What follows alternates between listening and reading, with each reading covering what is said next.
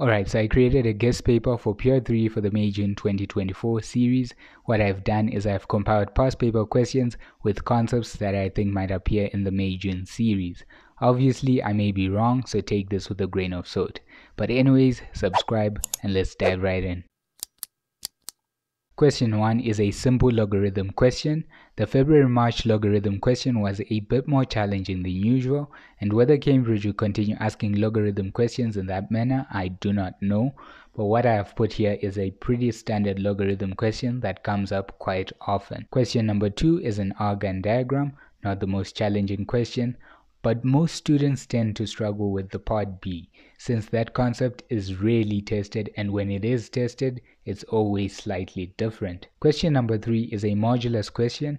It's slightly challenging because of the constant a that has been included. Usually that would be an integer, so having that letter a makes it a bit more challenging to simplify. Question number 4 is a harmonic identity.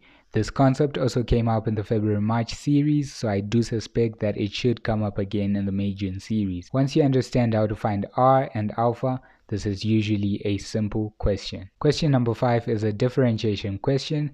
I've chosen to include an implicit function together with its tangent question, since this also appeared in the February-March paper.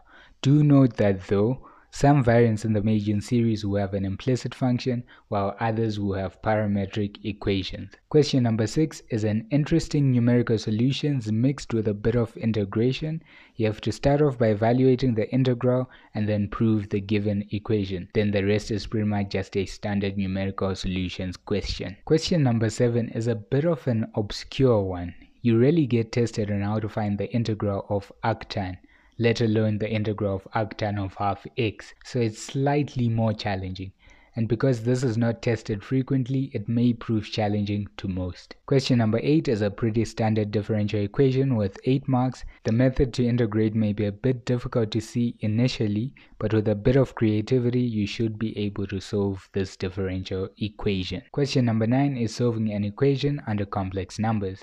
This question uses the technique that is required to solve virtually all complex number equations. So understanding this question should get you prepared to solve any complex number equation in the May-June series. Question number 10 is a vectors question. Cambridge is spoiled for choice in what they can bring for this topic, because it only has one question, yet there are so many concepts under this topic. So it can be anything from skew lines to the foot of the perpendicular. In this question though, I've chosen to go for a scalar product, since this can be applied to multiple concepts. Finally, question number 11.